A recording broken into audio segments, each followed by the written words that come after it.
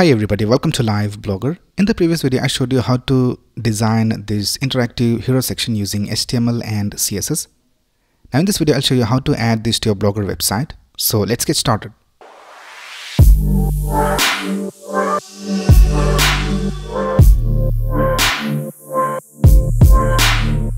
Alright, here I have logged into my Blogger dashboard, and the theme that I'm using is called Contempo Lite, which comes by default with Blogger. So we need to add this to our website. So let's open the website, and this is how the website looks right now. So this is the Contempo Lite theme. Now we need to add this interactive hero section to the top of our website, and we need to add it only to the home page. So first of all, let's go ahead and see how this website is structured. So let's right click and go to inspect, and here we can see we have this header. And in the header, we have all the content of the header. So we need to replace this header with the current design that we have. So let's go ahead and do that. Let's go to our theme. Let's click on this arrow and let's click on Edit HTML. And let's find the header tag. So I just press Command F. If you're using Windows, you can just press Control F and just start typing header and press Enter. And we have the header tag displayed over here. Let's fold this by clicking on this triangle.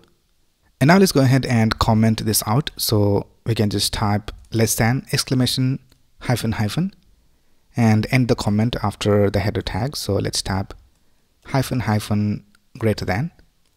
So everything inside the header is now commented. Now if we save this and if we go back to our website, so let's go ahead and reload. Now we can see that the header is not being displayed anymore. So now let's go ahead and add this design to our Blogger website.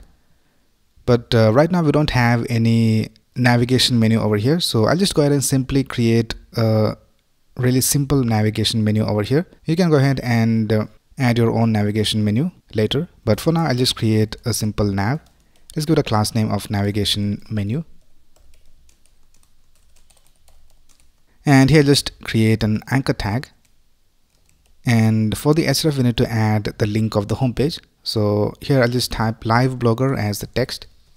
And let's go ahead and add the href. So for the href, we will add the home page. So for that, we can go ahead and convert this to an expression. So we can just type expr:/href. And here we can add some Blogger specific code. So here we can simply type data::blog.homepage URL. And let's add some basic styles to this navigation menu. So let's go to the styles. Now these are all the styles of the theme. So I'll just go to the end and let's create a comment.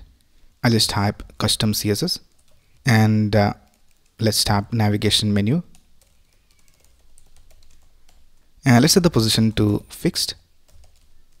And let's set the top position to 0. And let's set the left and right to 0 as well, so that it extends the whole width of the screen. And let's add a padding of 32 pixels, and let's add a background color of white and add a Z index of, let's try 500 because it should be above all the other elements. Now if you go ahead and save this, and if you go to our website and reload, now here we can see we have this simple navigation menu. And if I go to any of these posts, and if I click on this anchor tag, we'll be taken back to the home page. So the link is working all right. Now since we have added this navigation menu as a position of fixed, we need to add some padding top to the other elements so that the content below the navigation menu is also being displayed. So let's right click over here and go to inspect, and let's take a look at the height of the navigation menu. So here, if you take a look at the navigation menu, we can see that the height is being displayed over here, and it is set to 81.5. So let's go ahead and add a padding top of 81 to this page body, because in the page body we have all the other content of the website. So let's target the page body class. So here I'll just type .page_body, and let's add a padding top of 81 pixels, and let's click on save.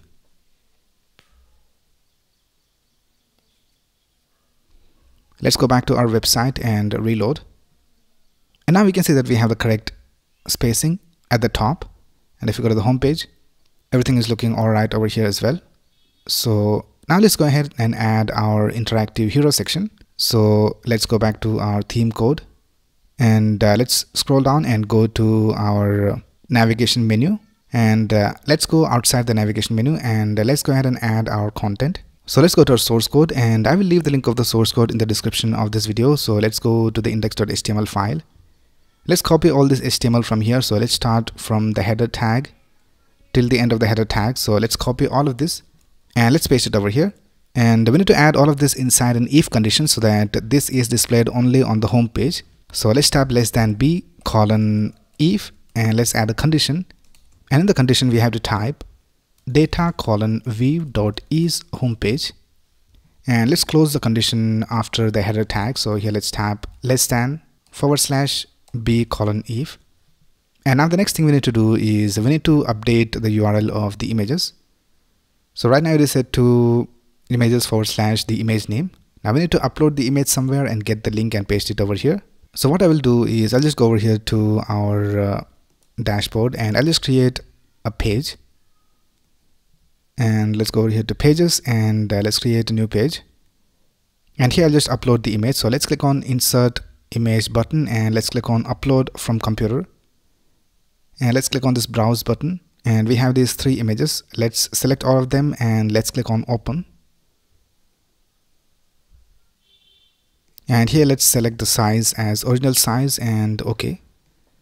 And here we can see all the images have been uploaded. So let's go ahead and get the URL. Now the URL is inside the href attribute. So let's copy this first one, which is for 1.jpg. So let's copy this and let's paste it over here for images 1.jpg.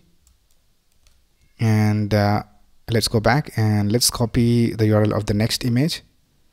And this is the second one. So let's copy this 2.jpg. And let's paste it over here for the second image. And then lastly we have the third image. So let's copy the href and let's go ahead and paste it over here. Right now let's go ahead and copy and paste the CSS of our hero section. So let's scroll up and go to the CSS and let's add the CSS over here. So let's go back and go to the style.css file and let's copy everything from this line of code till the end and let's paste it over here. Right now let's go ahead and click on save and let's see how it looks. So let's go to the home page and reload, and the hero section is not being displayed. So I think we have some problems in the code. Let's go back and let's scroll down and go to our HTML. And here in the if condition we have some typo, so it should be is homepage. So there's a typo over here, so let's type HOMEPAGE. So now let's go ahead and click on save.